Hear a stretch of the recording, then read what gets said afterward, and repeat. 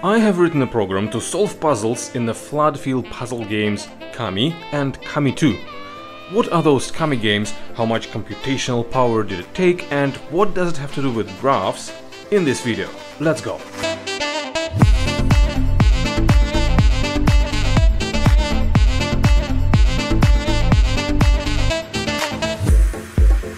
Kami and Kami 2 both were developed by the company called State of Play. All of their games look like very beautiful handmade art objects, and Kami and Kami 2 are no exceptions. Besides, it's an interesting puzzle game with interesting puzzle mechanics and remarkably hard puzzles. As for where you can play these games, Kami can be played on Windows through Steam, and Kami 2 is available as an app for iOS and Android. So for playing Kami 2 I had to use an Android emulator. First, let's briefly look at game's mechanics. You have a field of colored tiles that form some sort of shape or image. In the case of Kami, tiles are arranged into a square grid. With Kami 2, it's a grid of triangles. Your goal is to paint all the tiles on the board in the same one color, and to do that you can flood fill any region with any color. Bordering regions of the same color would merge together and act as a new region. You also have a limit on the number of moves you can make to reach the goal. If you run out of moves, you fail. If you made the puzzle one color in that number of moves, you win. Quite simple, but let me tell you, deceptively simple. Anyway, if you haven't played it, I highly recommend you doing so. Also, Kami 2 is free in the App Store, so you're not risking anything. Real eye candy, plus great puzzles, and I probably should stop right there, as it starts to sound like a promotional video for the game, which this video is not. We are here to destroy it with the power of Python, so let's try and do exactly that. First thing, getting the data in. Luckily, turns out Kami 1 stores all the source data for puzzles right there in the local files in a form of XML file, with all the values and all the cells for all the puzzles. With all the solutions, I might add, but I wasn't interested in the solution. In case of Kami 2, there was no source XML file, so I did have to program reading the screenshots after all. It was somewhat tricky to figure out coordinates of that hexagonal triangular grid, but that was done, and here is what the program actually sees when it looks at those puzzles. So the puzzle data is in. Now, how exactly would you go about solving a puzzle like that? What exactly should you put in the program? Now, think about it. We can think of an abstraction level where a region is just a dot. Then, some of these regions have shared borders with other regions. It can be represented by a connecting line. You probably have guessed where I'm going with this. Points, aka nodes, connections, aka links.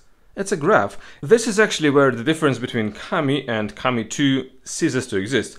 This is what such graphs would look like for a few levels in the game.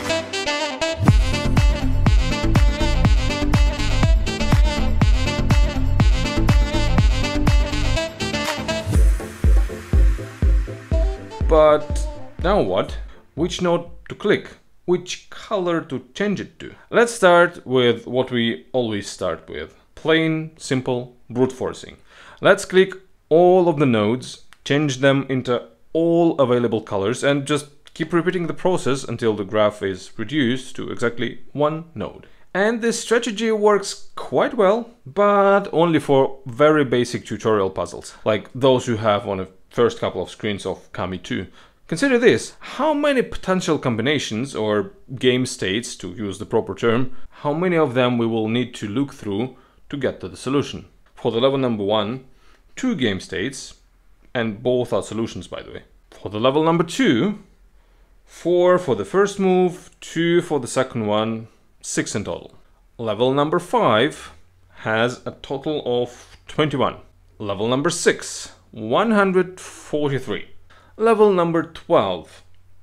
It gets a bit tedious to count them all, but here it's somewhere just over 1,000. Level number 18, and this one, well, I don't know for sure how many there are, but with 25 nodes to start with, 5 moves to go, 3 colors to choose from for each move, I'd say it must be somewhere between 1 million and 2.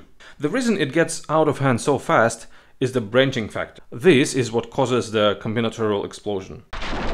For a puzzle like this, there can be 50 to 100 options stemming out of every game state. It's quite a lot already if the puzzle have 4 or 5 step solution, and it's getting unfeasible when the number of steps reaches 6, 7 or more. Also, as you need to store all the generated game states for future moves, that will start eating at your memory pretty quickly once you start having millions of game states to save. And most importantly, this is just puzzle number 18 out of 108.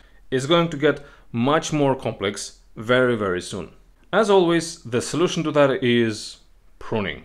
In our case, it means following up only on variations you deem possible to lead to success. How can we know if it leads to success? Well, we don't for sure, but there are a couple of reasonable assumptions we can make. Since the final goal is the graph with only one node, the closer we get to it, the better.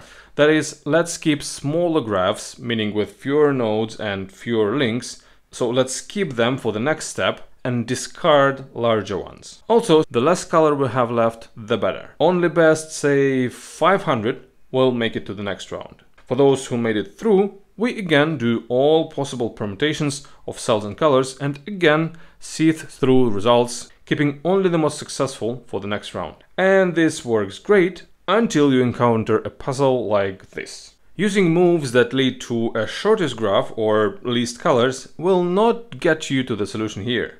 Let's say you need to go for the smallest number of regions of the least numerous color. Here, the winning move is the one resulting in only one region of green, meaning we'll be eliminating green in the next step. And it is with this algorithm I went through all the puzzles of Kami 1. Here are the results. All but one puzzle were solved.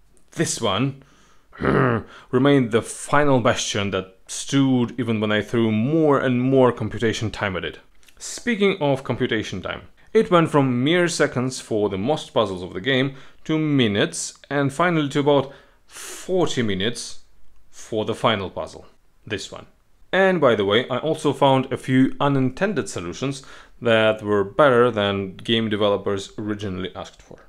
Now was the time to deal with Kami 2. For Kami 2, this approach took me through the better part of the game when I stumbled upon what may seem like a deliberate protection against, if not mocking of, brute forcing.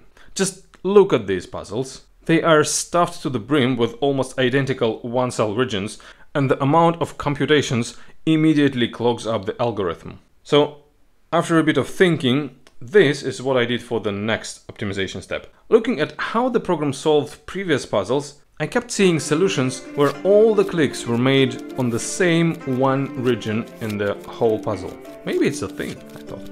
Maybe you can solve the puzzle by clicking on the same node over and over again, you just need to pick the right colors. If so, you can greatly limit the number of nodes to use for generating new combinations, which in turn will greatly reduce the amount of needed computation power. But which nodes should I keep and which to discard? Intuitively, it feels like it should be nodes somewhere in the middle of the graph. For any two nodes in a graph, we can calculate a distance, a minimum number of jumps you need to make to get from one node to another.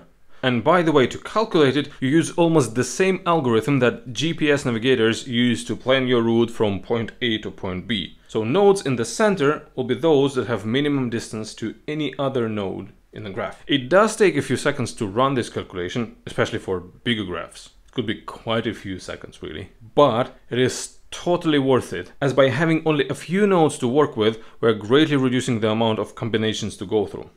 Using this approach, I was able to push through those brute force resistant levels of the game. I tried to solve a few user-created levels too. I even set a couple of records going through them. Finally, I must admit that the final few levels that conclude Kami 2 main campaign remained undefeated by my program. As if intentionally, they're designed in exactly the way that troubles the solver. They have a big enough number of regions and big enough number of moves to stop brute forcing, yet at some point you have to click on one of the non-central regions to solve it.